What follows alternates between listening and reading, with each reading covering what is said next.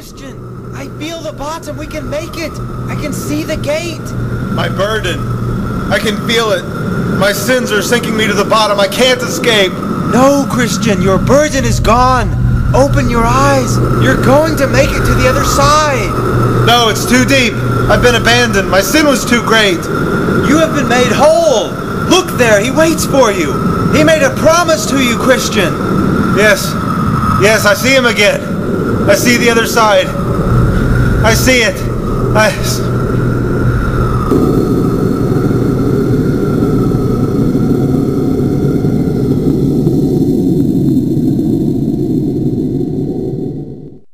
Well, why don't I tell you how my journey began?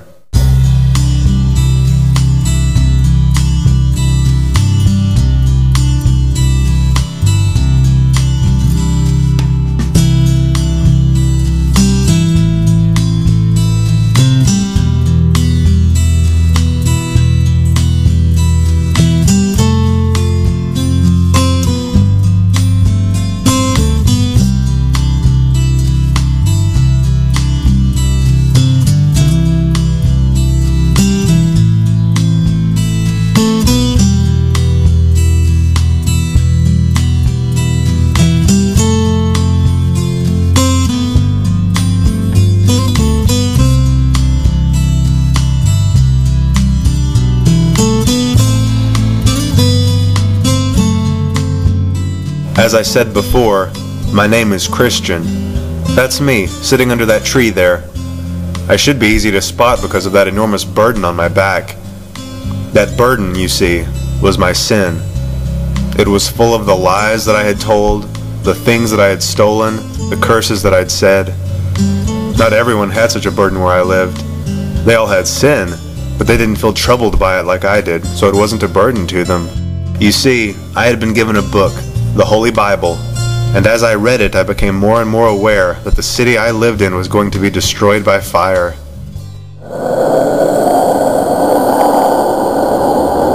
That is where I lived, the city of destruction. Sure, it seems obvious now that this place was destined for death, but sin had blinded me. I realized that because of sin, the city and its people would soon perish. I knew I had to escape somehow. I'd tried desperately to convince my wife of the destruction that was coming, but she enjoyed the world too much and didn't want to face the possibility of losing it. She called me a fool and thought of it no more. And so I spent my days in the field, reading from my book, crying, not knowing what to do. It was that day that I met Evangelist. What must I do to be saved?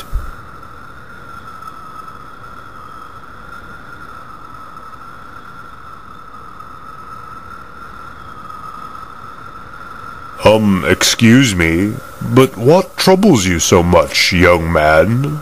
Well, you see, I've been reading this good book, and I know that I'm doomed to die for the sins that I carry, and I'm afraid that when I die, my burden will be so heavy that it will sink me lower than the grave. And so you would like to escape from this city, and also free yourself from that burden? Yes, but I can't see how that's possible. I am a wretched person. How can sin be undone? What hope is there for me? Well, do you see that light shining over the field? Go towards that light, and you will see a small gate. When you get there, knock, and you will be told what to do. Now, run, and don't look back. Well, look at that, Pliable. He's actually leaving this time.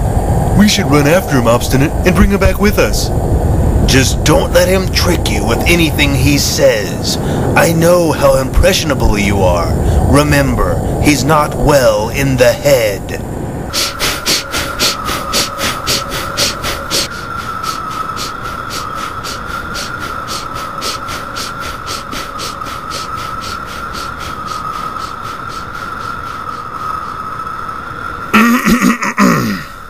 Neighbors, why are you here? We've come to take you back with us, of course. That's not possible. Your city is going to be destroyed by fire. Come with me, good neighbors. And leave our friends and comforts behind. What could you possibly be searching for that would be worth leaving the whole world behind you? All of this is worthless compared with just a small piece of what I hope to enjoy. I seek an inheritance in heaven away from this world. Read about it here in this book. Ha! Away with your book. Are you coming back with us or not? I cannot. Let's go, Pliable. Well, wait a second, Obstinate. What if what he says is true? Maybe we should go with him. What's this? More fools still? There's no telling where this brain-sick man will lead you. Very well, go on with him. You'll be back. Well, we should get going. You say that you know the way to this magnificent place? I've been told by a man named Evangelist to go to a gate, and we will be given instructions there. So tell me more about this place where we are going. Well, it is a place of eternal life.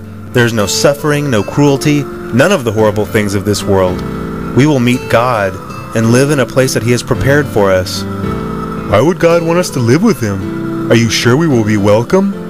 We are His creation, His children. He wants nothing more than for us to seek Him. Won't He know about the bad things I've done?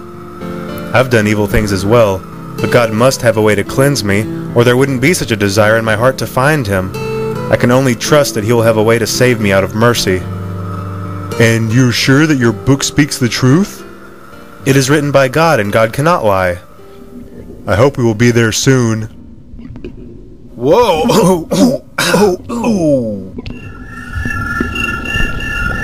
Is this your promised land? If this is what happens at the very start of our journey, who knows what dangers we will face later? I'm going home.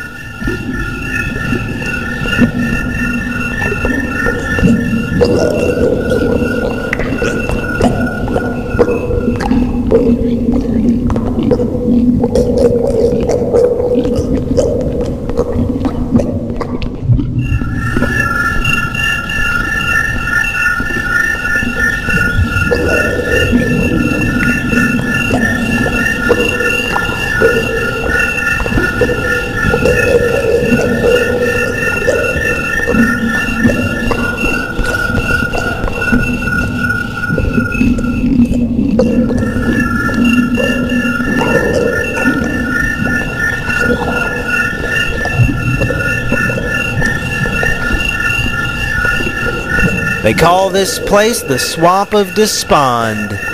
People get stuck here all the time. My name is Help. You see, when you realized that you were a sinner, this place filled up like a swimming pool with your guilt and your fears and your doubts. The Lord has tried to fix this ground and even put good steps through it, but people still fall in all the time and get stuck in the waste of their own sin. I'm glad I was able to help you. You'd better be on your way now. You're right. Thank you. I can get back on my path now. I should be at the gate soon.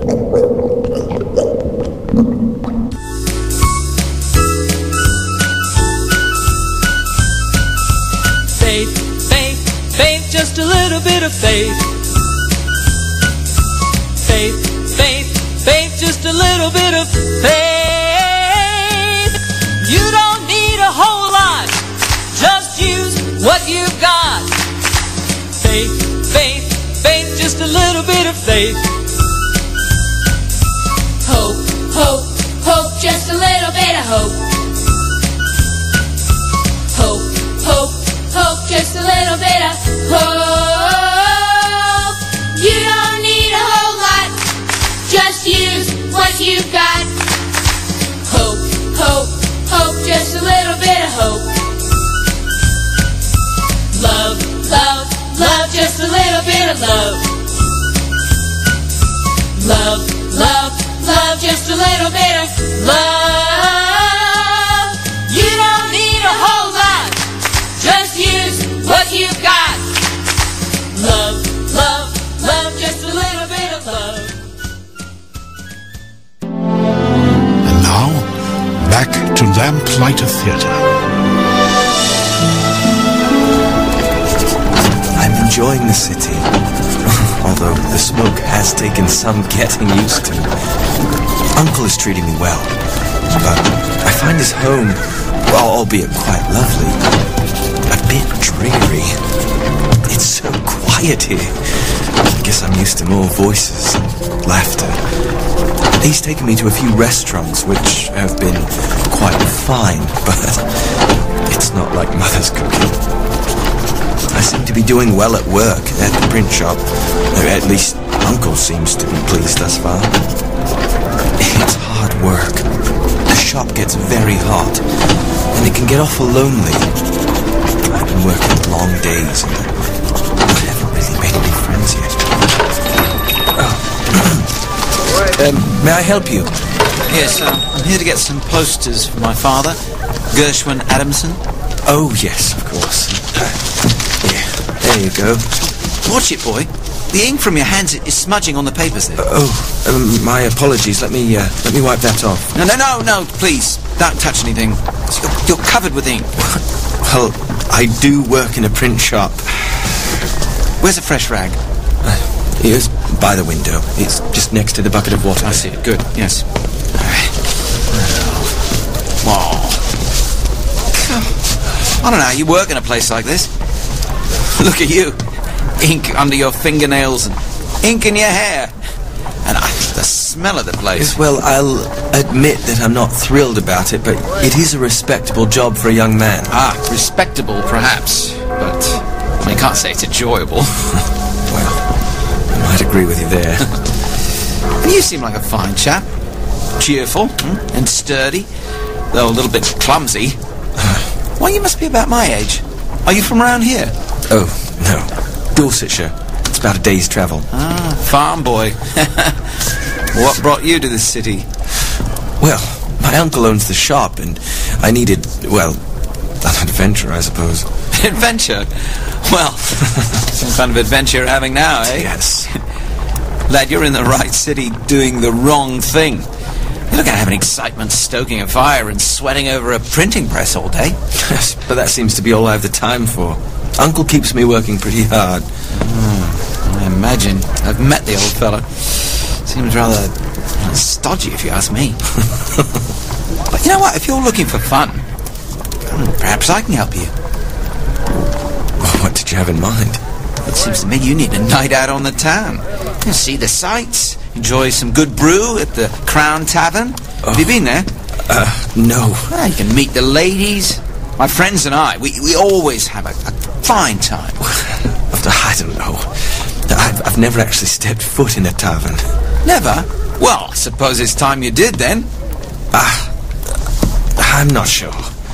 Well, at least come with us. I was about to meet my friends across the river just now. It would be fun to be with chaps my own age. There you are. And surely you wouldn't have to partake in all the drinking unless you wanted to. I mean, you could always come along, merely for the company. Well, that wouldn't be too bad, I suppose. It's the spirit. So, close up shop, huh? Well, my friends are waiting. So I will need to stay until we close, though. Aren't you the one in charge here? Well, I certainly don't see any customers in here besides myself. Close up early, old man. Your uncle will never know. I suppose a half hour early wouldn't do any harm. Brilliant. So we only need to drop off these posters at my father's office on the corner, and then we can go and meet the lads. You are in for a real adventure, my friend. Yes. Oh, well, let me wash up first. Yeah, I think that's a very good idea. Yes. So, who is your father? Well, he's a businessman here in town. He's quite well known. Once you've been around town for a while, you'll hear his name on every corner, believe me. And you work for him then? Well, I run errands on occasion, but I hate to spend too much time being on call for him. That's what our servants are for. I have better things to do. Such as what? Well, for now, like being the lad who saved you from this dull, dreary print shop. Come along. Make haste. I'll need to grab my jacket. My name's David, by the way. And I'm Henry. Your new best friend, eh?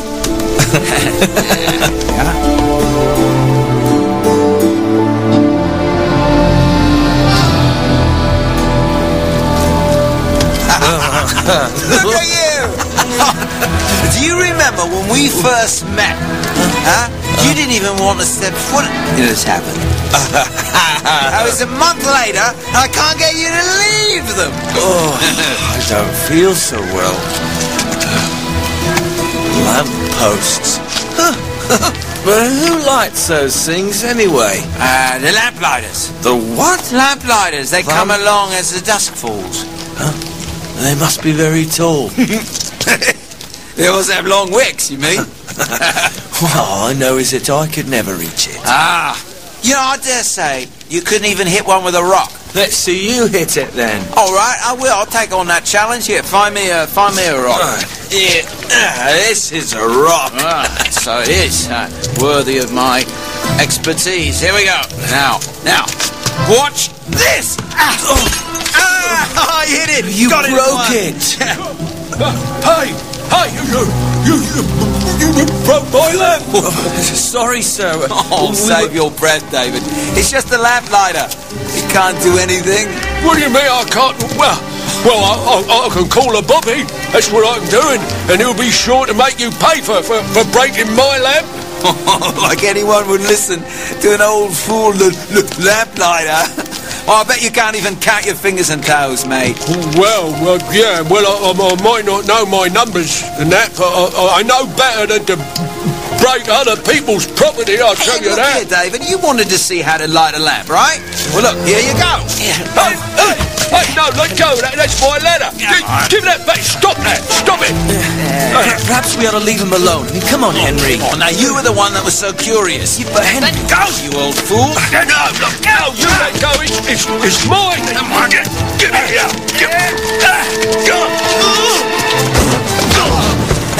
Got it.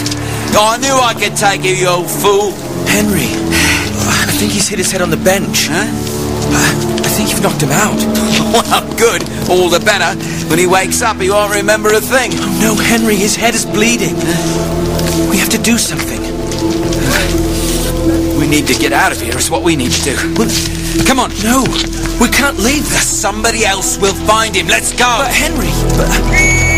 What's going on here? It's late for you lads to be out, don't you think? Yes, sir, officer. We were just now... Mervyn! What happened to him? What did you boys do? Mervyn, are you all right? My head. That's a nasty cut you had there, Mervyn. I'll need to get you to the doc for that. No, I'll be fine. We're very sorry, sir. All right, Mervyn, you just stay still. Don't move, and I'll get someone to help you. Now you boys, follow me. Don't step 1 foot out of my sight, you hear? You're listening to Lamplighter Theatre. Come visit us at lamplighter.net.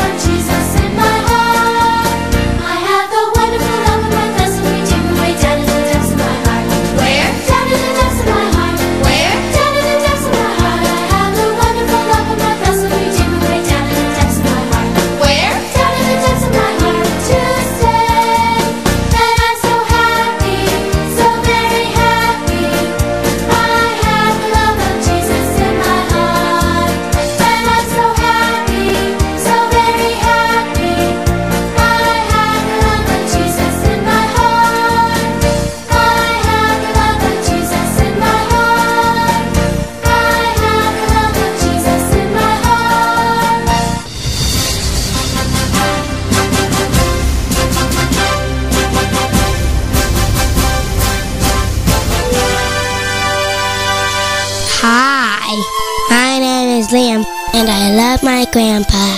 I love my mama. I love my dada. I love my brother. God bless. I love God and Jesus. Amen.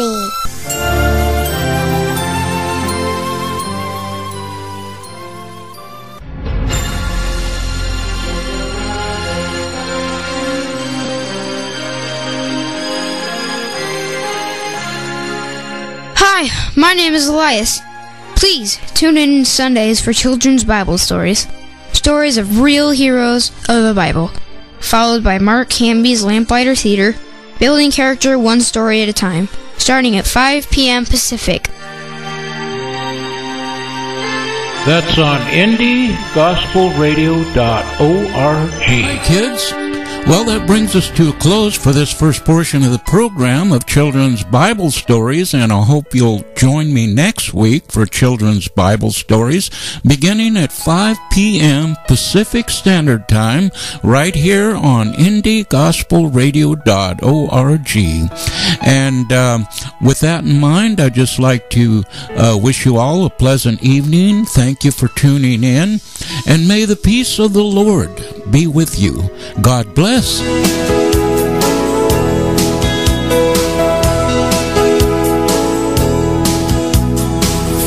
I place into your hands the things that I can do. Father, I place into your hands the times that I've been through. Father, I place into your hands the way that I should go.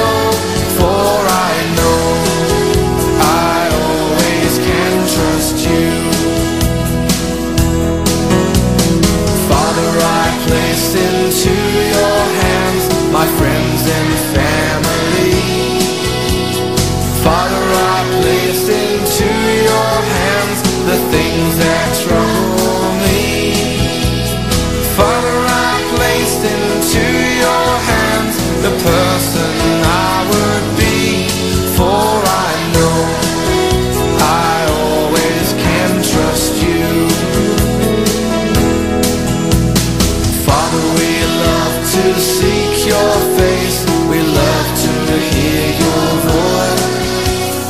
Father, we love to sing your praise and in your name rejoice.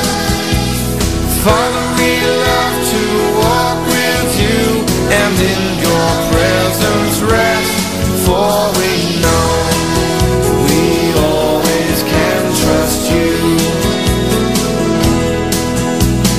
Father, I want to be with you and do the things you do. Father, I want to speak the words that you are speaking to. Father, I want to love the ones that you will draw to you, for I know that I am one with you.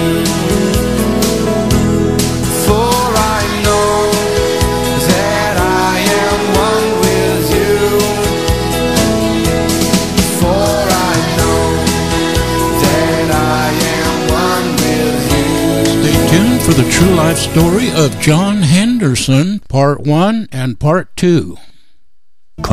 Jesus declared that he had the power to forgive sins. How did the religious leaders react to this declaration? Listen to the Bible from Mark 2. He's blaspheming. Who can forgive sins but God alone? Immediately Jesus knew in his spirit that this is what they were thinking in their hearts, and he said to them, "Why are you thinking these things? Which is easier, to say to the paralytic, 'Your sins are forgiven,' or to say, 'Get up, take your mat and walk'? But that you may know that the Son of Man has authority on earth to forgive sins," he said to the paralytic, "I tell you, get up, take your mat and go home." He got up, took his mat, and walked out in full view of them all. From Mark 2, listen to the Bible. It's great for the soul. Hear more at radiobible.org. That's radiobible.org. How do you do? Thieves and robbers have always been with us. self-centered people bent on stealing from others. As a teenager, the man in this story was working in a drugstore when such a crook confronted him. That terrifying event was linked to the robber who tried to steal his destiny before his heart and mind and life were unshackled.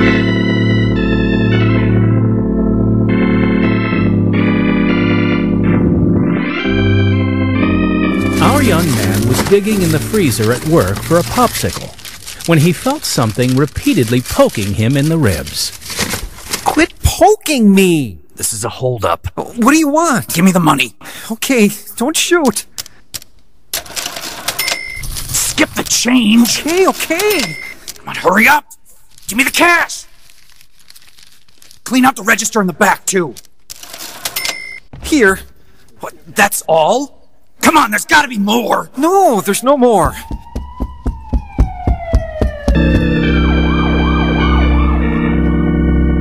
Proclaiming the good news, this is Unshackled, true life stories dramatized and produced in Chicago by Pacific Garden Mission. A good name is rather to be chosen than great riches, according to timeless advice. Yet some people forfeit their reputation for personal gain. Some even end up homeless. Whatever the reason for their predicament, the mission welcomes them. As many as 1,000 men, women, and children each day. The mission provides nourishing meals, fresh clothing, and a safe place to sleep while they get back on their feet. Mission pastors and counselors introduce each person to the one whose good name is to be chosen rather than great riches, because the world's riches pale in comparison to the wealth he offers. Lifting up his name and his truth is the reason we produce these testimonies. Now for broadcast around the earth, here is program number 3373 in the series Unshackled, the program that makes you face yourself and think. Heard you had an exciting day, son. Yes, tell your dad what happened, John. Well, I was bent over the freezer and didn't see him come in. I just felt something poking me and I straightened up really mad. What a shock to see this guy in a nylon mask. What a creep. All the kids and the owner ran out the back. Who called the police? The owner. I'm glad you kept your wits about you. Well, there was a big cash box by my feet, but I didn't let him know about that. Did you give the police a description? Yeah. A police artist came in and I drew a picture of the guy. Your artistic skills helped. I was pretty nervous. I was sure glad to see him leave. You're a hero, John. You could have been shot. God was protecting you, son. Before long, the young man in our story would face even greater challenges. This is the true testimony of John Henderson, right now on Unshackled. I grew up in North Minneapolis, the older of two boys. Mine was a happy childhood. Our neighborhood was a Norman Rockwell suburb with kids riding bicycles and having fun. Grandma and Grandpa were Swedish and often came to visit, and we went to see them on their 280-acre farm where my brother Bruce and I played and worked. We had great fun, but I was an introvert and wanted no part of school. How was your first day of school, son? Ha! He didn't want to go. That's normal, Jeanette. Well, John refused to go. I had to drag him all the way. You're kidding. I'm serious. I dragged him by one arm like he was a log and him looking up. All he saw was trees going by over his head. Your mom is not a tow truck, John. You get to school tomorrow under your own steam. Walk like a man. In time, I loved school. Mom always took us to the mainline church she attended. Bruce on one side, me on the other. Dad refused to go with us. He preferred staying home or golfing. My father drank heavily even then, but I didn't realize the extent of the problems his drinking created till I was a teenager. Al, where have you been? Come on, boys. See what I brought? A bag full of hamburgers. Yeah, thanks, Dad. Don't you come home late and try to appease me with a peace offering. You get out. Mom, come on, we're hungry. Honey, let the boys have the burgers. It isn't all right, Al. I'm glad you're home, but I'm mad. Come on, they like burgers. I got French fries, too. I love French fries. Every time you get paid, you go to a bar first. Don't be a nag, Jeanette. I got some for you, too. You spend too much money in the bars. I have plenty of money, Jeanette. Now, sit down and let's eat. We loved our dad, but he drank more and more. He hid alcohol in his car and was caught drunk with it. He was put in jail, then sent to the workhouse in Minneapolis. The arguments and fighting increased. So Bruce and I sought reasons to be gone. I was 14 when Bruce and I went skiing, and I broke my leg. It hurt so bad. Some people put me on a toboggan and pulled me down the slope to get help. Look at my leg. It's been crooked. Oh, it hurts so bad. You're going to be okay, John. We're getting help. Our Father, which art in heaven, hallowed be thy name. Thy kingdom come. Oh, I can't say this. Don't think I'm crazy. We're almost there. I see the ambulance waiting. Oh, It'll be okay. All right, folks, move it back. Get him inside. Not you, kid. You can't come in here. That's my brother. I'm going with him. No, you can't. No, I am staying. I'm going with John. They couldn't keep Bruce out of the ambulance, so they gave up and let him go with me to the hospital in Minneapolis. Later, as I lay in the gurney, I was glad he was there because I didn't know anyone. Then my parents arrived, and they transferred me to another hospital where the doctor put a cast on my leg. The doctor says we can take you home. Why did the other hospital send us away? They said my income was too high. When can I leave? Your doctor is preparing the release papers. When my leg healed, Bruce and I helped our grandparents in the field, driving tractors and taking care of the animals. We liked to go to the farm because our parents didn't argue when we were there, and Dad was okay then. When I got my driver's license, I bought a 10-year-old car so I could get away from home. That began my passion with cars and then motorcycles. Mom still insisted we go to church with her, but there were other churches vying for our attention. Who was at the door, Ma? Oh, one of those religious fanatics. What's a religious fanatic? You don't want to be one. They carry a Bible everywhere, and all they talk about is religion. Oh, I would have talked to him. You'd be sorry. What did he give you? A pamphlet. Oh, I took it to get rid of him. Can I read it? Help yourself. It says, "You must be born again." What does that mean? Oh, don't worry about it. We made sure that was taken care of for you. I liked the pastor of our church, and at one time, I even wanted to become a pastor. But I really wanted to be a commercial artist, so I chose it as my major when I started college. I worked at the drugstore while in high school and later was hired at a local ice cream plant. I was working there to pay for my studies. I traded my first car for a white sports car, and a guy at work noticed. I saw your sports car, John. Nice ride. Thanks, love it.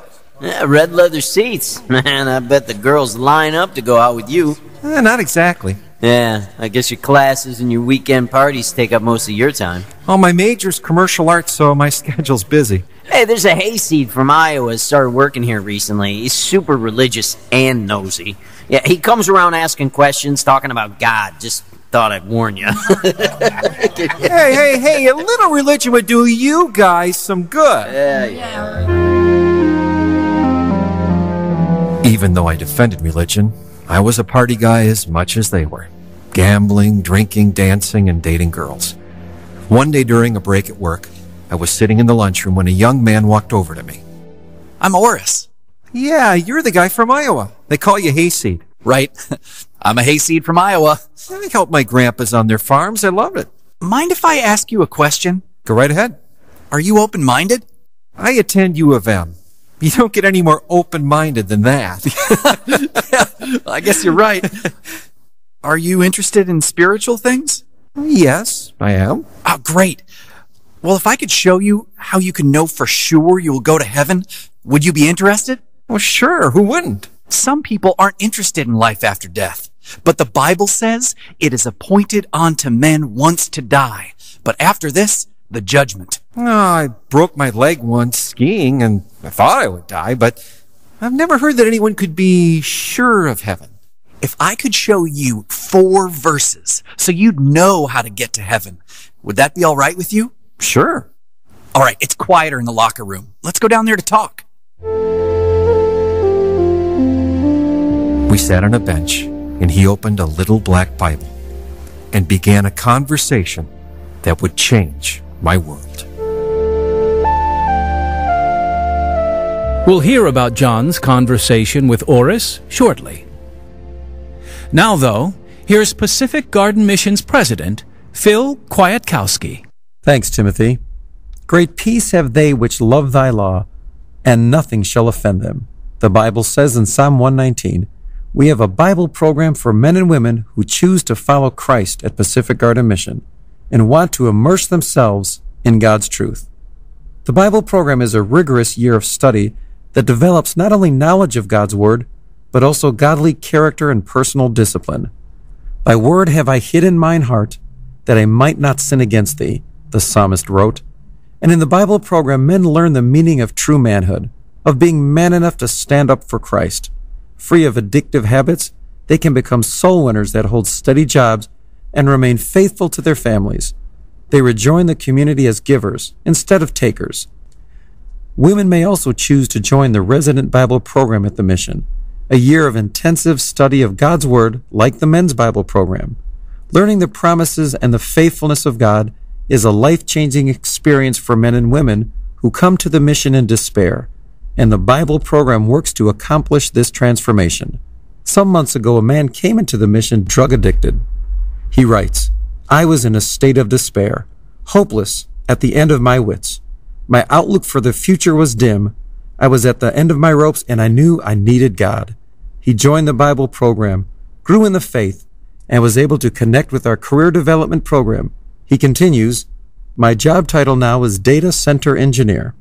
I am employed by a leading IT Fortune 500 company. This is only an act of God. This is so amazing. 2 Corinthians chapter 5 says, therefore, if any man be in Christ, he is a new creature. Old things are passed away. Behold, all things are become new. To learn more about this ministry to men and women, write to Pacific Garden Mission, 1458 South Canal Street, Chicago, Illinois, 60607. Our email address is unshackled@pgm.org.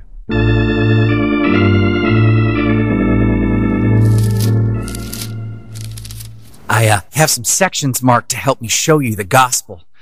Here in Romans chapter 3, verse 23, for all have sinned and come short of the glory of God. Oh, chapter 5, verse 8, but God commendeth his love toward us, in that, while we were yet sinners, Christ died for us. Oh, right here, chapter 6, verse 23, for the wages of sin is death, but the gift of God is eternal life through Jesus Christ, our Lord. But the Gospel of John, chapter 3, says it all. For God so loved the world that he gave his only begotten Son, that whosoever believeth in him should not perish, but have everlasting life. Thanks, Oris, but I already know everything you just showed me. I learned all that when I was young. All 3 points. That I'm a sinner, there's a heaven and a hell, and Jesus died for me. You didn't tell me anything I didn't know. Well, John, do you know how to be saved? No, I've never heard how to be saved, but I think my good deeds will be sufficient. John, the Bible says, not by works of righteousness which we have done, but according to his mercy he saved us. God's standard is perfection. For that, you must be born again. Mom told me that was taken care of when I was a baby, so I'm already born again. Little babies go to heaven if they die, but you're a man now. You have to choose Christ to be born again. Show me the verse and I'll believe you.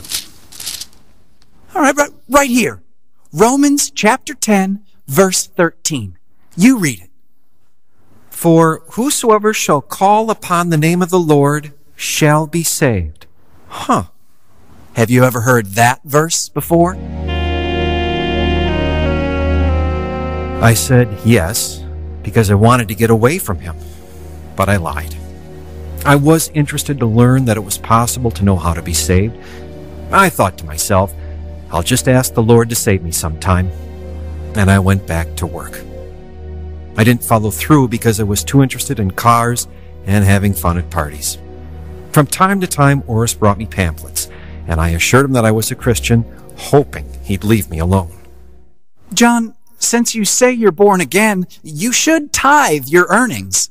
What do you mean? Tithing means giving 10% of your income to the Lord. 10%? I've never heard of that. Here's this pamphlet that explains what the Bible teaches.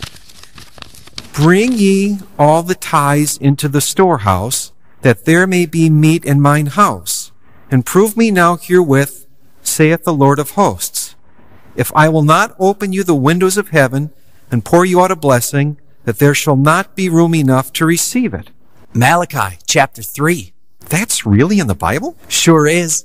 You can find these words in your own Bible. I showed the pamphlet to my boss and asked him what he thought of it. He said, well, it's in the Bible, and it's right. From then on, I tried to avoid Oris. I'd see him coming and I'd hide behind huge pillars. When he did catch me, he'd say, John, did you receive Jesus yet? Finally, I went to see the pastor at the church where we had attended with Mom. Hi, John. I haven't seen you in a while. I'm in college and working too, so I've been busy. I like your new car, spoke wheels and all. Oh, thanks. What can I do for you? I have some questions about the Bible. You've come to the right place. A guy at work's been hounding me about getting saved, being born again, so I ventured to some other churches to see if he was telling the truth, since I've never heard that expression here. What did you learn? Well, I got pamphlets from 8 different churches, and if the pamphlets didn't follow the Bible, I threw them away.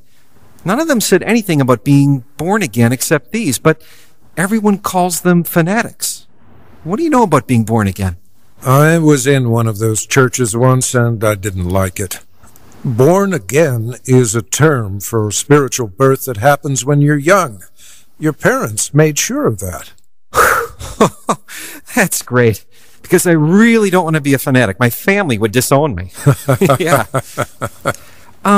Pastor, do you think there was something wrong with the process used? Maybe it was outdated? What? Could it lose its power? My life is a mess. My dad is a mess. He's drunk all the time. Maybe there was something wrong with my family and it didn't work on me. You can leave now. John, I never want to talk to you about the Bible again.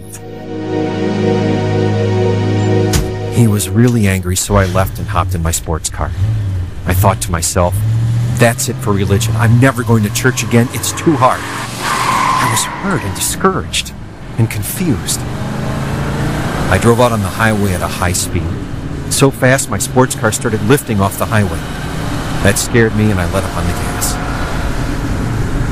I slowed down, calmed down, and I flipped on the radio. Jesus said that you must be born again. Did you hear that? He said, except a man be born again, he cannot see the kingdom of God. There is no other way to God. Jesus said, I am the way, the truth, and the life. No man cometh unto the Father but by me. Do you realize how exclusive that is? No man but by me. Jesus Christ is the only door to heaven, the only door to God. The Gospel of John chapter 3 lays it all out. The Son of God came to pay the penalty for our sin, and he predicted how he would die. He said in verse 14, and as Moses lifted up the serpent in the wilderness, even so must the Son of Man be lifted up, that whosoever believeth in him should not perish, but have eternal life. Yet people turn away from God's offer of salvation, and this is the condemnation, that light is come into the world, and men love darkness rather than light, because their deeds were evil.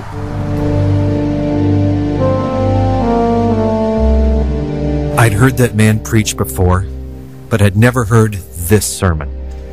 I got irritated and turned him off. After that, I tried not to think about religion.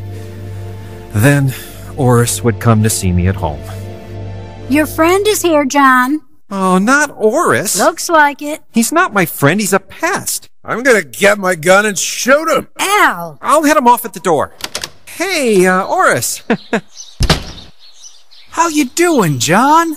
Not too good, Oris. Well, I haven't seen you at work, so I thought I'd come by and just see if you're all right. This isn't a good time to talk. Well, then I won't stay. Good.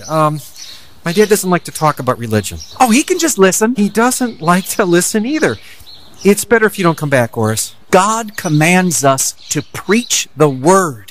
Be instant in season, out of season, reprove, rebuke, exhort with all long-suffering and doctrine. Dad's got his gun and he's out of sorts because he's drinking. I won't go in your house, John. Don't worry. Good. For the time will come when they will not endure sound doctrine, and they shall turn away their ears from the truth, and shall be turned unto fables. Hey, I'll look for you at work. Are you born again yet? I'm working on it. Tell your dad that Jesus loves him. I hung out with my friends quite a bit after that. It was an unsettling time for us. Communism and communists were in our cities and universities. Some of my classmates from other countries used drugs and had fancy cars. Sometimes, hundreds of us would come to dances and the party would become wild. Mom called the police and they forbade us to return, but we found another place. Soon, it burned down. My world was shifting, like sand on a seashore. If Oris was here, he'd say something about the Lord. Yeah, let's not talk about him now. One of these days, I'm going to work up the courage to visit his church. You're going to be sorry. I heard that preacher breathes fire from the pulpit. I knew in my heart he was right, but I just didn't want to be a religious nut like Oris. Sometimes when he'd come near me, I'd leap into the semi-trailer and begin loading ice cream off the conveyor belt. Oris would tell me about the Lord anyway and be a friend to me. Other times, he would come by at lunch and sit with me in my sports car. Having lunch? Trying to. How come you eat your lunch in your car? I like to be alone and think. Oh, well, you eat and I'll talk. No lunch? I have the bread of life, John. My meat is to do the will of him that sent me and to finish his work. How do you always have Bible verses on the tip of your tongue? I'm in seminary. It's my calling, John. I just love the Lord because he saved me. You don't have to call on me all the time. God is the one calling you, John. He loves you and wants to save you. We all sin. There is none righteous. No, not one. I must be saved because I believe what you're saying. The devils also believe and tremble, but they're not saved. Why don't you come visit my church sometime? I've been thinking about it. Okay, I will. Even though I asked Oris not to come to my house anymore, he did. I kept my sports car parked with the top down as an escape plan. Oh boy, it's a good thing your dad isn't home. Why? That looks like your friend's car out there. An old green Pontiac? Yeah. That's Oris, all right. He'll be knocking at the door in just a moment. Tell him I'm gone. I'm not gonna lie for you. You won't be lying because I'll be gone. John, get back here. This is ridiculous. My worries were over. I'd missed Oris. But Mom was smoking mad. Instead of me getting the gospel witness, she did, as I heard later. Did he leave? Yes, he's gone. John Henderson, you'd better not do that to me again, leaving me like that. I had to listen to that man talk for a good 15 minutes. That's all? That's enough. I listen to him more than that every time I see him. He's pushy, all right. Now, you shouldn't have let him in, Ma. I didn't, but I couldn't shut the door in his face either. You probably needed to hear the gospel, Mom. Oris says, all have sinned and come short of the glory of God. You'd better not end up like him, or I'll disown you. One Sunday, I went to the church Oris attended to see if his pastor breathed fire from the pulpit. I sat up in the front in the third row, but there was no fire. Just Bible teaching and it was good. I felt so convicted that I could hardly eat later. I realized that I was running from God, straight into the jaws of death, damnation, and hell. 4 different times in 1 week, I came close to dying or causing death to others.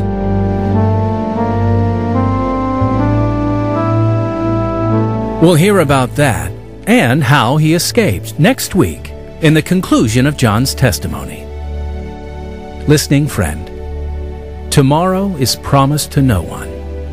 So don't run from God like John Henderson.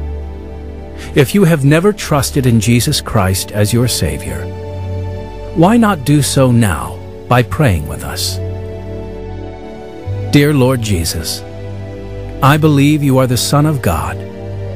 I believe you died on the cross for my sin.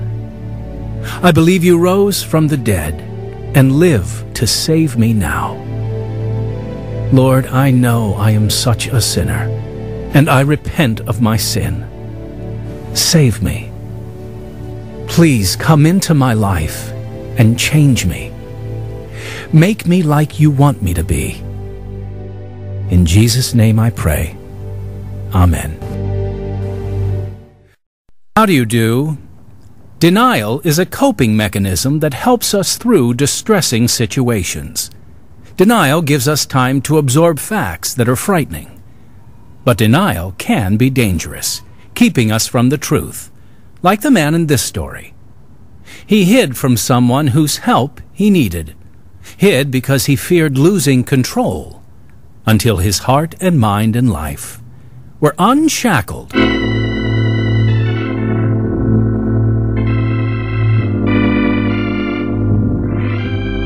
Proclaiming the way, the truth, and the life. This is Unshackled. True life stories dramatized and produced in Chicago by Pacific Garden Mission. Homeless people arrive at our doorstep, powerless to change their circumstances. The door is always open at the old lighthouse, welcoming those without strength. Thanks to faithful friends who send financial gifts, the mission provides nourishing meals, showers and fresh clothing, and a safe place to sleep. Even medical care is given to resident guests in our clinic. Mission pastors and counselors share the truth that sets them free, the truth that lights the way out of darkness and confusion. God's truth empowers them. He giveth power to the faint, and to them that have no might, he increaseth strength. Now for broadcast around the earth, here is program number 3374 in the series Unshackled, the program that makes you face yourself and think. Something wrong, John? You've been sitting out here in your car for a long time. I'm all right, Bruce. Dad's passed out, so it's quiet inside. You know, when his uncle taught him to drink, he couldn't know how it was going to affect his future. Yeah, I've been thinking about some of my decisions in life, too, how they could affect me and others. Your car wasn't made for thinking. It was made for going places. Yeah, well, today it almost took me to oblivion. How so? There's the new highway coming from the lake, and I made a wrong turn and drove in the northbound lane going south. 60 miles an hour. You survived without a scratch. Yeah. Cars and semis were honking at me and swerving. What a shock. What'd you do? I sped across the grass median between the two roads. What a relief to go in the right direction. Lucky you didn't wreck this beautiful sports car. Yeah, lucky I wasn't killed, too. I'm not ready to meet my maker. John Henderson was 20 years old then, a lover of sports cars, and a student at a secular university in Minnesota. This is the story of how he prepared to meet his maker. His true testimony right now on Unshackled.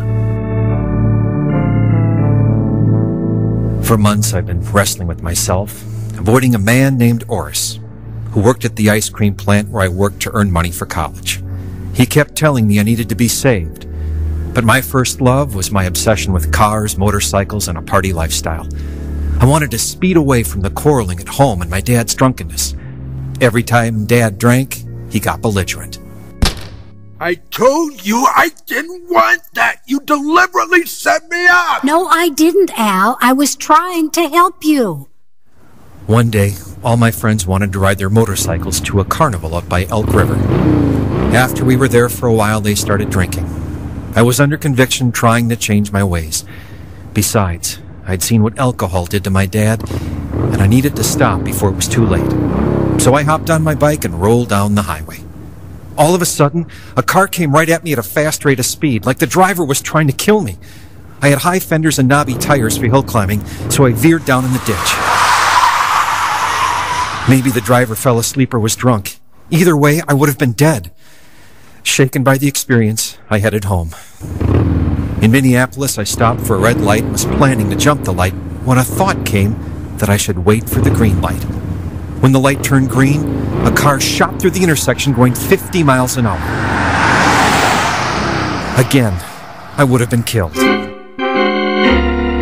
Later that week, I was driving the big ice cream truck, making deliveries when the light ahead turned yellow.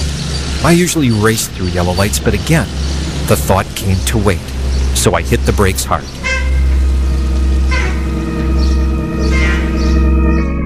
13 little children ran across the street in front of me, their teacher trying to catch them.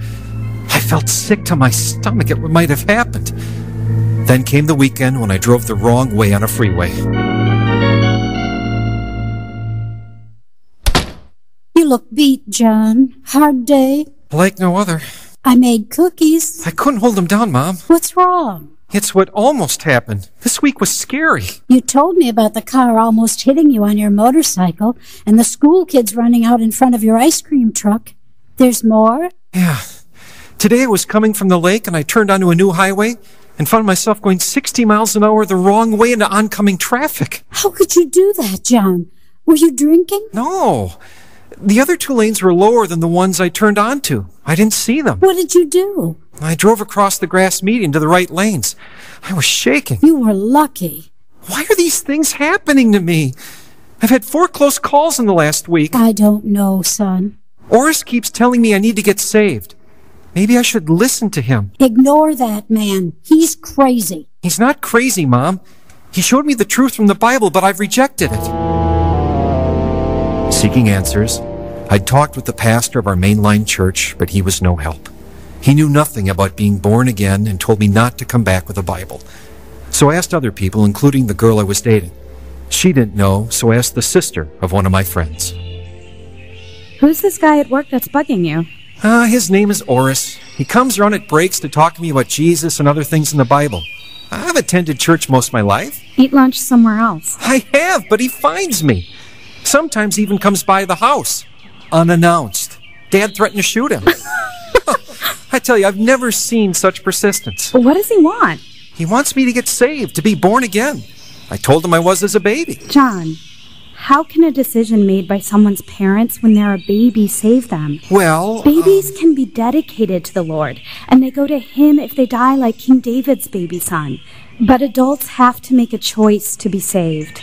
Oris said, "For whosoever shall call upon the name of the Lord shall be saved." He's right. My spiritual eyes were finally opened, and I knew that the decision to be born again had to be made by me. The next day at work, that verse filled my thoughts. For whosoever shall call upon the name of the Lord shall be saved. The simplicity and the truth of those words were comforting to me. As I started down the steps to the ice cream deep freeze, I felt a question in my heart. Have you done what it says? I hadn't called on the Lord, so the thought persisted. Then the question, why not? Then the thought came, why not now? I said, okay, I will.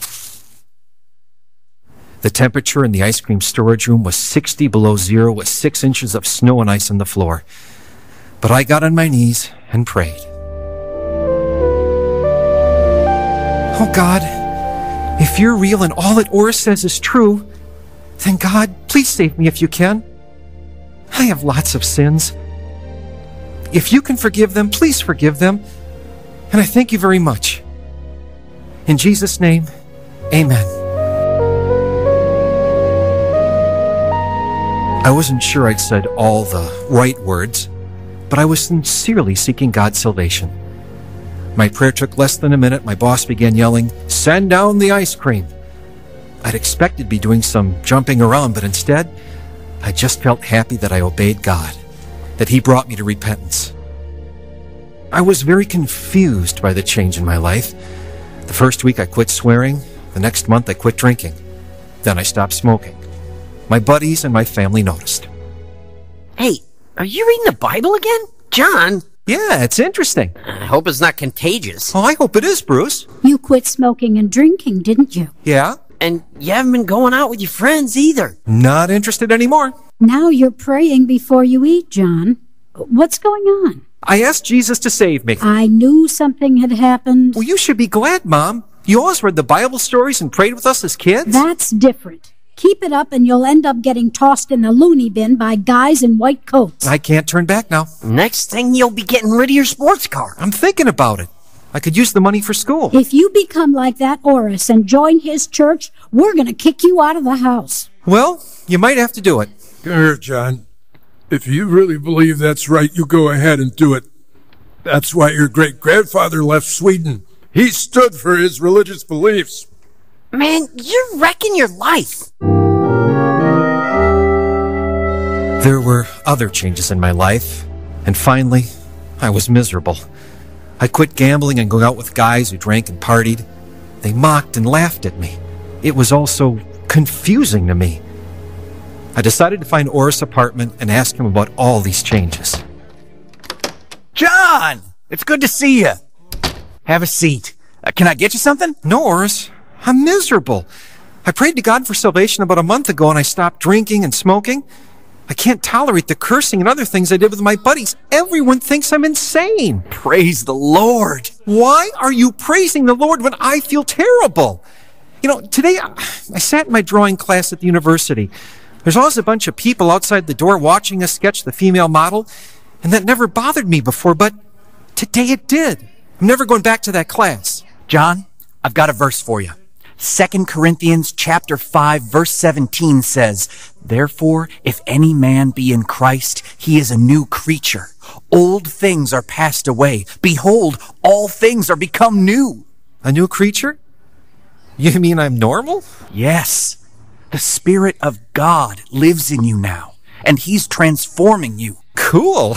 But you still have your old nature, and it wrestles with the Spirit of God. Not so cool. Jesus said, "But ye shall receive power. After that the Holy Ghost is come upon you, and ye shall be witnesses unto me both in Jerusalem, and in all Judea, and in Samaria, and unto the uttermost part of the earth." The Word of God will keep you and help you to stand. God will give you peace. I drove home in peace, happy to know that the changes were because I was saved. Some weeks later, while driving home from work, I remembered that Oris had invited me to their prayer service, so I went. I spotted Oris and his wife and sat down in the empty chair beside him. That night, my life would take an unexpected turn. We'll hear what happened to John shortly. Now, though, here's Pacific Garden Mission's president, Phil Kwiatkowski. Thanks, Timothy. People who visit Pacific Garden Mission are astonished at the size and scope of our ministry to the homeless. They sign our guest book with comments like this: "I was able to see the greatness of God's work through the PGM tour." Another woman wrote, "I love your mission and your heart and all you do for Jesus." A man wrote, "I love Unshackled and PGM. The Lord is in this place. We give God the glory for helping so many distraught people at the mission. If you have never visited, please come soon. Any day is fine. But Saturdays are special because you can be a part of the audience watching a live Unshackled production. One of our staff or Bible program students will give you a tour of the facilities, and you'll see firsthand how we help the hundreds of men, women, and children find new life at the old lighthouse. A tour of the mission will open your eyes to the many opportunities to volunteer, sorting clothes that are donated, serving in the dining room, working in the greenhouse, or making beds in the overnight guest dorms." One visitor commented, Pacific Garden Mission is a great place for people to get their lives back. That sentiment also applies to our volunteers, many of whom are with us for decades, helping less fortunate ones find new life. So visit anytime and learn how you might serve the Lord with us. We are thankful for all our volunteers. This ministry would be hindered without them. We also get comments by mail and email. A prisoner recently wrote, "As a new listener to Unshackled, I find great hope and inspiration from true life stories." A woman wrote, "Thank you for all you do. It is a bright light in a dark world." For more information about visiting us or volunteering, write to Pacific Garden Mission, 1458 South Canal Street, Chicago, Illinois, 60607. That's Pacific Garden Mission, 1458 South Canal Street, Chicago, Illinois, 60607. Our email address is unshackled@pgm.org. Oris urged me to go to the next room in church and meet with the pastor and deacons, so I did. Oris told us about you, John. He said you recently received Christ? I did, and I'm glad. Would you be willing to give your testimony to the church? What do I say? Just tell them what happened. Okay, that's easy. Oris kept talking to me about Jesus, how he died to save me. Oris witnessed to you at work? Every time he could catch me. I hid from him, but he never gave up. For the wages of sin is death, but the gift of God is eternal life through Jesus Christ our Lord. You want me to give my testimony right now? Yes. We'll go out with you. I'm standing here because of Oris. He kept pestering me at work, talking about Jesus, how I needed to be saved.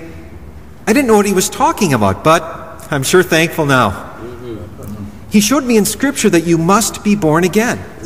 I knew about Jesus. I attended church with my mother and brother, but I didn't know about the need to be born again. And I didn't know that the Bible says, "Whosoever shall call upon the name of the Lord shall be saved." Yes, I thought I didn't need to make a personal decision to receive Christ as my Savior. I was almost killed 3 or 4 times one week while driving, and I would have died and gone to hell. But now I'm saved because I know that Christ died for my sins. Thank you, Oris. You didn't give up on me. How then shall they call on him in whom they have not believed? And how shall they believe in him of whom they have not heard? And how shall they hear without a preacher? Brothers and sisters, Scripture says, preach the word. Be instant in season, out of season. Reprove, rebuke, exhort with all long-suffering and doctrine. After the service, they invited me to the library to meet the youth. I was expecting 5 kids, but there were about 50 who welcomed me, and I was soon involved in youth activities like roller skating that I enjoyed. The church also had a Bible college that I began attending. My life was changing rapidly. What happened to your car? Is it in the shop? No, I sold it. And you bought this old junker? Why? I needed the money for college. I'm taking some classes at the Bible college. Bible college? John, you're ruining your life. Life is more than luxury things and fancy cars, Bruce. But you don't party or date pretty girls anymore. What's next? Whatever God wants. I've never been happier in my life. You should give your life to Christ. Get saved. Now, talk to Dad. He's the one that needs to get saved. Everyone needs to be saved, Bruce, and I've talked to Dad. He prayed with me. Yeah, well, he still gets drunk. I know. I'll keep praying for him.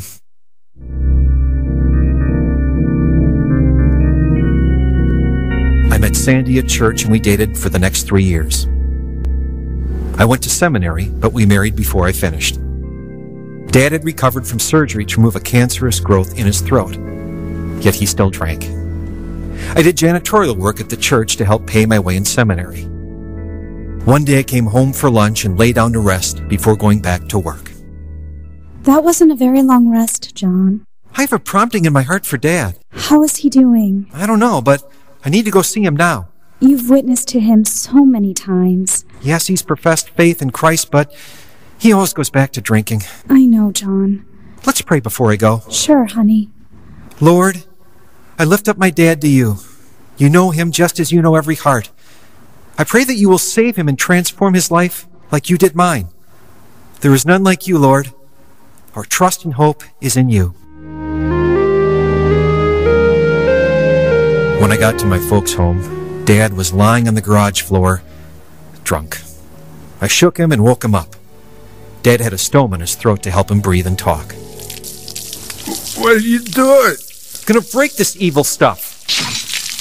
I was thirsty. Jesus offers the living water, Dad. I explained how to quench your thirst forever. I know, but... Come on. Let's get you up and into the house.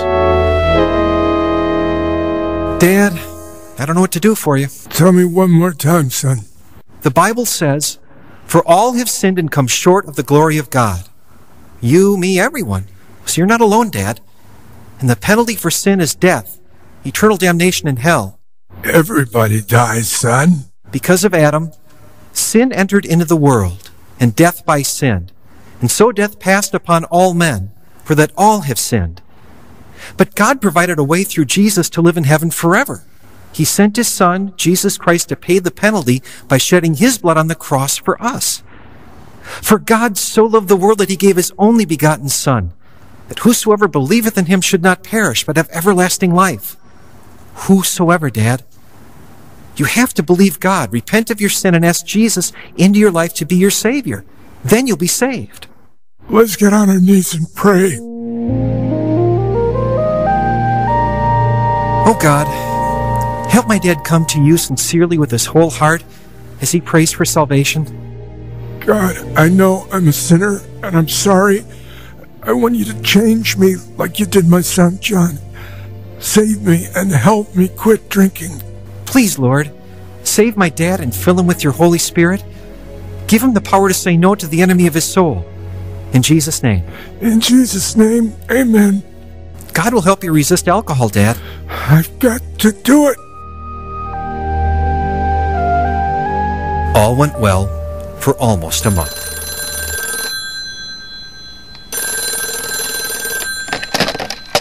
Hello? John, it's Mom.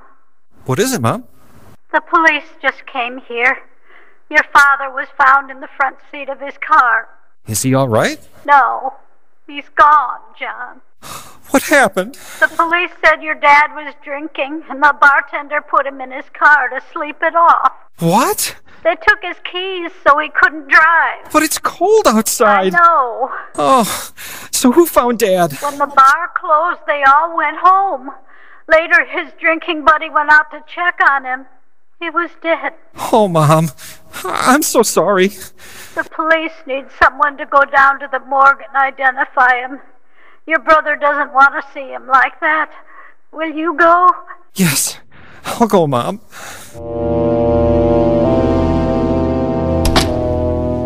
Did you go already? Yes. He was doing so well, John. He didn't drink for a whole month, and it was wonderful.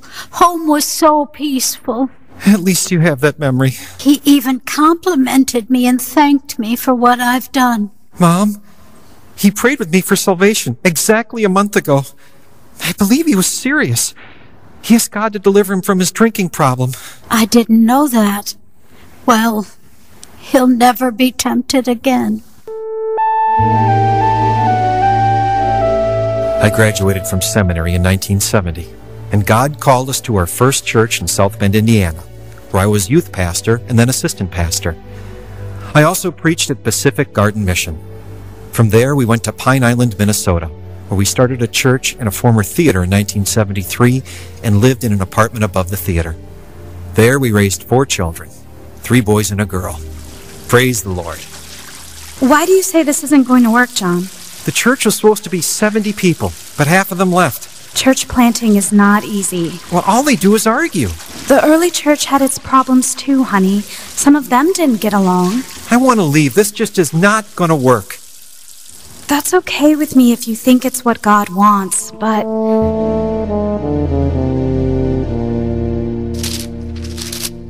What are you learning? If thou faint in the day of adversity, thy strength is small. Good one. Proverbs? Chapter 24, verse 10. Where would we be if Jesus had thrown in the towel? Yes. It's amazing how God leads you to the right place in His Word just when you need it. Praise the Lord. Amen. He said unto me, My grace is sufficient for thee, for my strength is made perfect in weakness. Always has been, always will be. I've been talking with the Lord, and He's laid it on my heart to be a missionary pastor. So you'll stay? Yes. Call your pastor friends and they'll pray for us. We stayed more than 5 years as the church became strong, and the next pastor built a new place of worship. God's word does not return to him void. One night my mother came to a prayer meeting with a friend and asked us to pray because her friend had cancer. They were on their way to a famous clinic. They stopped on the way home to report that Mom's friend had no cancer. My mother was saved during that visit also. Thank the Lord. When you first started talking about being born again, I thought you were crazy. Now I understand. It isn't my idea, Mom. It's God's plan. Jesus said, except a man be born again, he cannot see the kingdom of God. It's true. Well, you set things in motion, walking us to church every Sunday, teaching us to be honest and hardworking. Raising kids is not easy. I'm glad you stayed with Dad. That wasn't easy either. God's way is the right way, son, and I'm thankful for the Lord's help. God's way is the only way.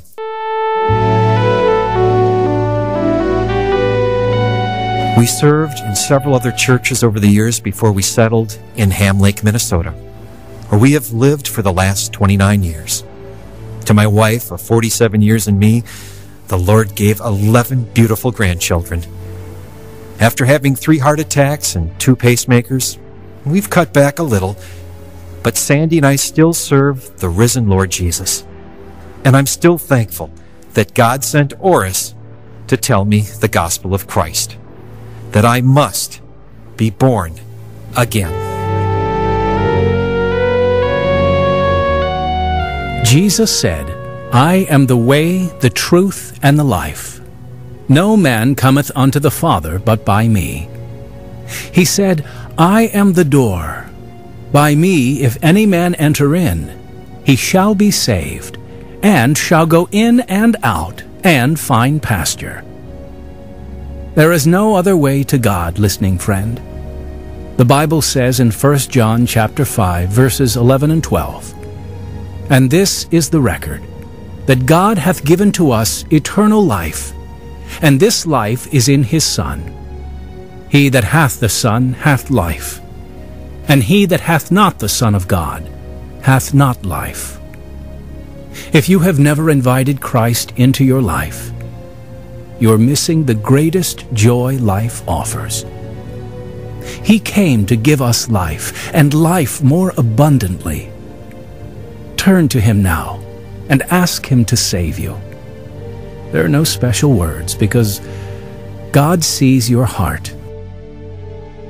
If you need help in making this crucial decision for Christ, get in touch with Pacific Garden Mission, 1458 South Canal Street, Chicago, Illinois, 60607. The telephone number in Chicago, 312-492-9410. Our email address is unshackled@pgm.org. Visit our website to learn more about this ministry, www.unshackled.org.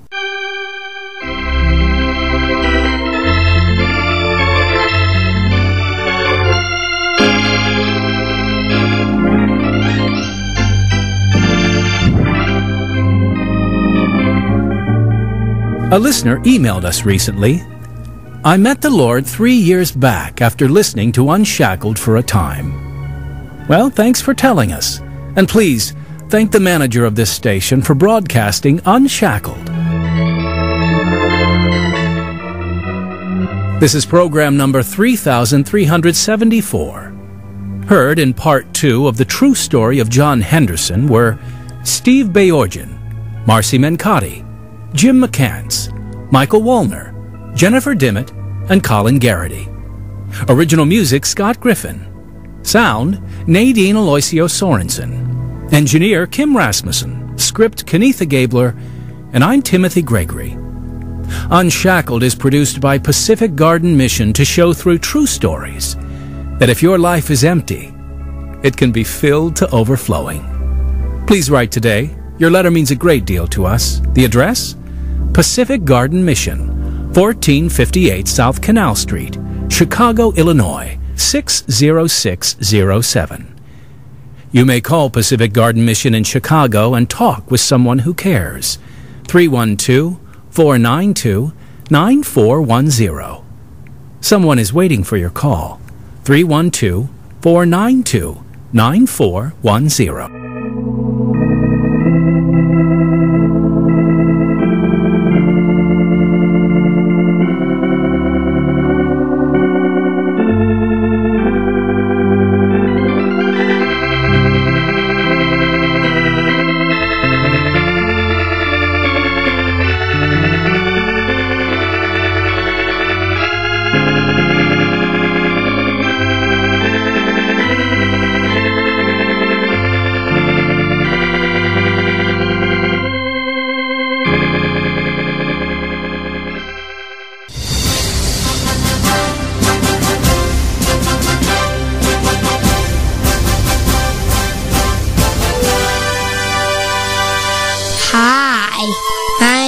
Liam, and I love my grandpa. I love my mama. I love my dada. I love my brother. God bless. I love God and Jesus. Amen.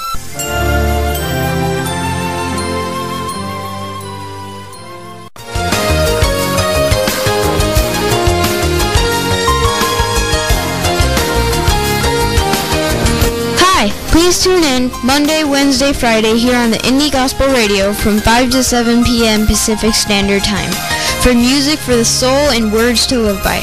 Right here with your radio host Jerry on indiegospelradio.org. God bless.